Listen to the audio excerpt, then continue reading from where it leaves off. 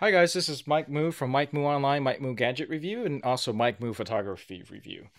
So I was looking for a new kind of messenger style bag, and I came across this fantastic deal which I listed on my site, mikemooonline.com/hot deals.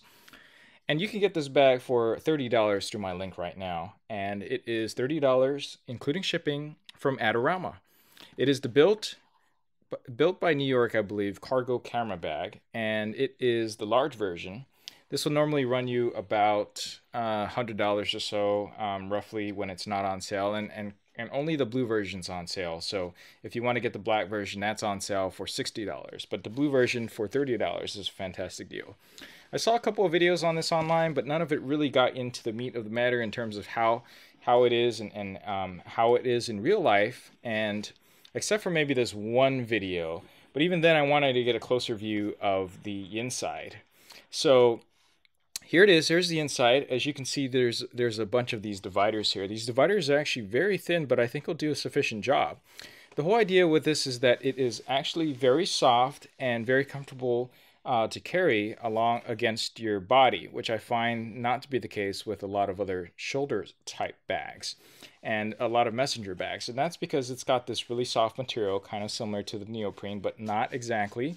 It's got a neoprene soft feel, but at the same time, it's got this abrasive protective type texture on top. So I think it'll last pretty well, especially given only the $30 price tag. Okay, a little bit more on durability later after I actually get a chance to really use this bag extensively.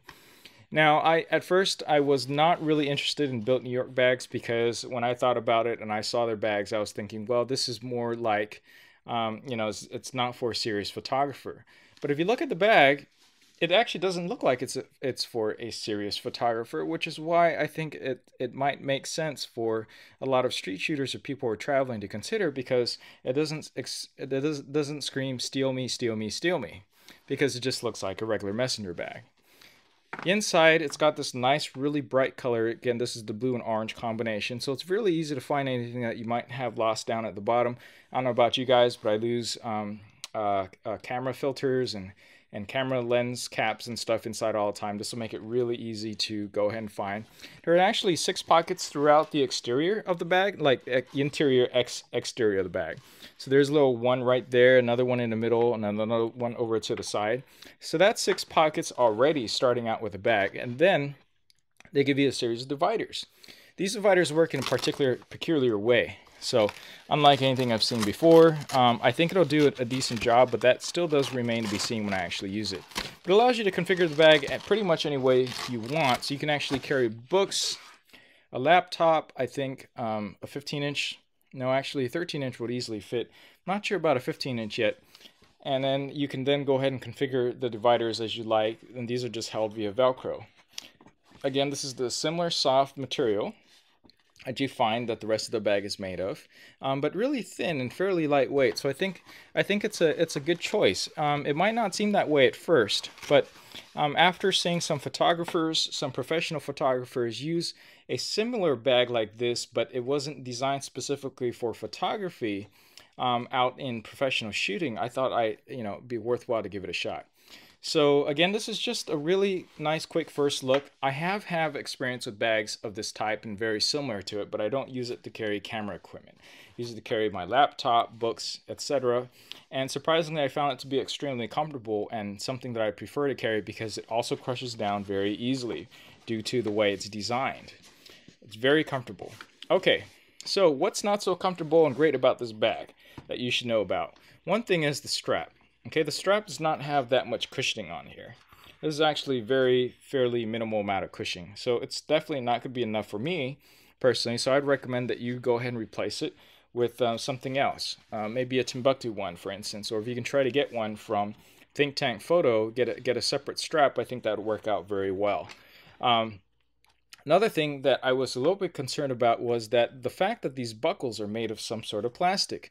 This is actually very high quality ABS type plastic. Let's see, very clearly it says RHPM TF2 plastic, but it does feel very sturdy. I don't think that at first when I was looking at it I was concerned about it, but I tried to twist it, bend it, and break it, and I think it has decent tensile strength to go ahead and carry all your gear. But another thing is that the benefit of these plastic straps is that there's very less likely chance that you'll scratch up anything inside the bag as a result of handling any of your camera equipment. So it turns out it's not such a bad idea after all to have this. But if you were to get and replace this shoulder strap, and I probably will with maybe a Timbuktu or a Think Tank photo strap, which is actually very beefy, then I would go ahead and somehow rubberize or coat up the metal parts of it, just in case. Okay. All right. So replace the strap. As far as organization wise, again, it's just the 6 pockets here on the outside, and then however you set up your configuration on the inside. So a total of 1, 2, 3, 4, 5, 6, 7. So I have a total of 13 pockets set up the way I have it right now. But you can configure these any which way you want. One thing I notice is that it's not going to be very rigid because it's really soft. And I think that's really its strength of it. So if you need something that's really rigid that you can just throw around and have more protection, this isn't it. But if you're looking for a nice little travel bag that doesn't look like a photography bag but can easily carry your gear, this is definitely something to consider, particularly at the $30 price tag right now. Make sure you go check it out in my hot deal section or click down the link below. And visit my other camera photography bags, because I do try a lot of different bags, and I do post a review about them, and I do update them with long-term reviews and certain other information that I have throughout the course of using the different bags. All right, this is Mike Moo from Mike Moo Online, Mike Moo Gadget Review, your source for all sorts of good tech geek photography stuff and hot deals. Thanks for watching. Catch you in the next video.